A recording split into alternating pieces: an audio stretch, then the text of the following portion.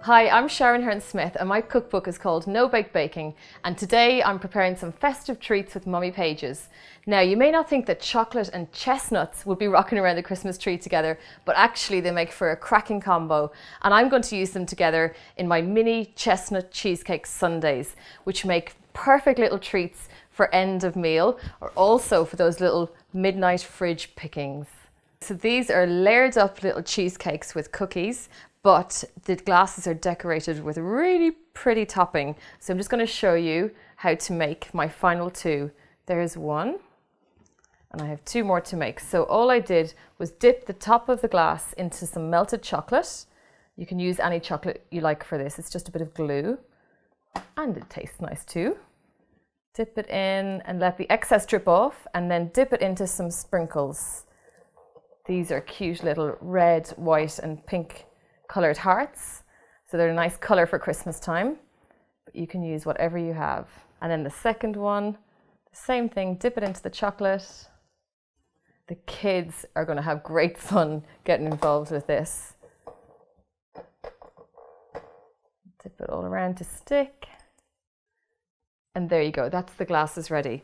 Now for the filling, for the cheesecake part, I have some mascarpone cheese, which I'm just going to soften up a little bit in a bowl. And then I'm going to add some caster sugar to sweeten it up a little and mix that around. And then for the chestnut part, you're probably wondering how on earth I'm going to get chestnuts involved in this. So I have bought some chestnut puree, which you can pick up in the supermarket or a good deli, and it comes in a can, and I'm just using part of that. Now, this is unsweetened chestnut puree, so it tends to be a little bit grainy, so I like to pop it into a processor and give it a quick blitz to make it really smooth.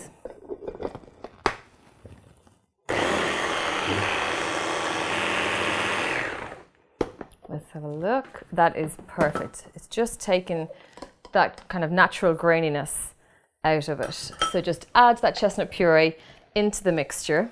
Now, you might not be convinced by the chestnut in a sweet treat just yet, but believe me, it goes really well with the chocolate. Now, you can also buy sweetened chestnut puree. It's not as common, but sometimes you can find it, and if you do, it tends to be a bit smoother, so you don't need to blitz it, and also just leave the sugar out of the mixture because it's sweet enough. So give everything a really good mix together. And this is a great instant treat because really that's our cheesecake filling made now. Delicious.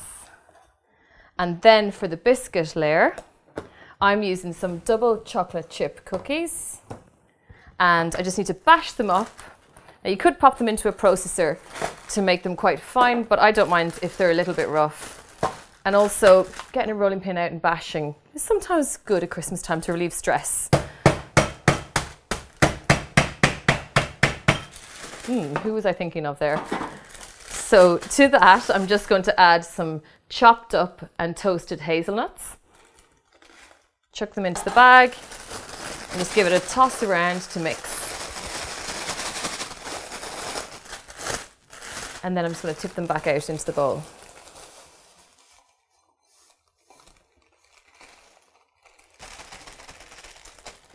Now I'm just going to have a quick tidy up before we start the assembly.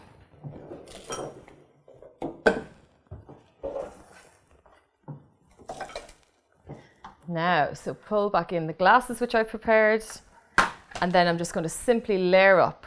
So again, this is a great job for the kids. It might keep them occupied and quiet for a small bit of time, but basically just tip into the bottom of the glass a little crumble of the biscuit, chocolate biscuits and nuts.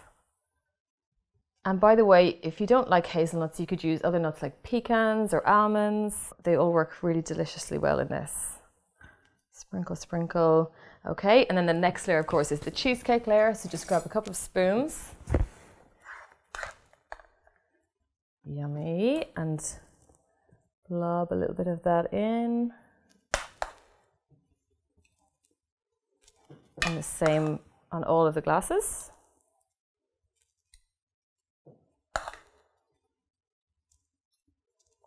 And then just repeat with the biscuit.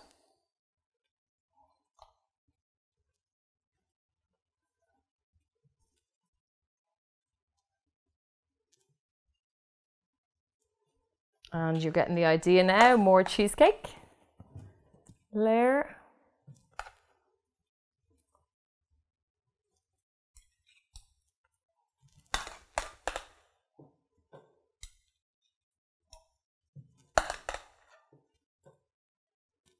And then final layer, just some more biscuits.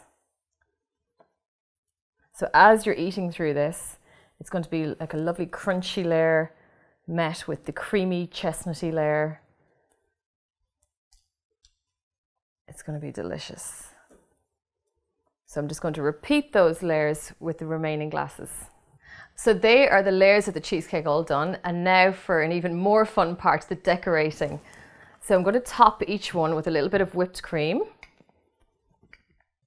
Now I work as a food stylist normally, and so while I love food and the flavour of food is really important, I'm just crazy about things looking really nice also. So for me, when you see these finished, you'll see what I mean. I absolutely love them. So a little blob of cream on each one. And then a little sprinkling of some edible pearls. There's some lovely colours in here. There's such a fantastic range of sprinkles and drops and drizzles and sprozzles and all the rest in supermarkets and online and in baking stores now. And then to really top them off, I have some really fun maraschino cherries.